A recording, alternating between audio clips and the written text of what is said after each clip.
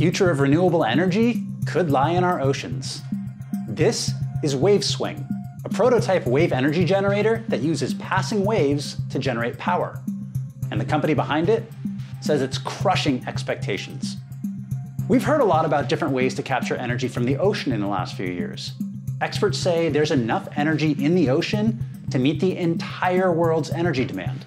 That's why we've seen so many innovative ideas recently, from wave-riding generators to artificial blowholes. The latest concept sits below the ocean surface. Waveswing comes to us from Scottish startup AWS Energy.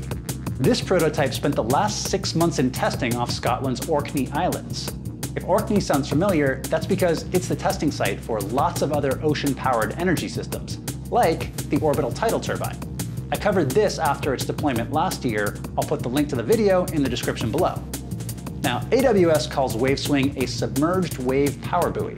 At 7 meters tall and a 4-meter diameter, Waveswing weighs in at 50 metric tons. You can get a sense of just how big it is from this photo showing the prototype on its way to being deployed.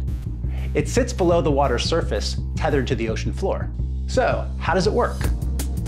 It's broken down into two main components, the floater and the silo. When a wave above the device crests, the pressure forces the floater down. That creates an air spring below that pushes the floater back up. A generator inside the cylinder then uses both the upward and downward motions to create electricity. AWS says the Waveswing can go from the dock to under the water and operational in just 12 hours. So after 6 months at sea, how did it perform?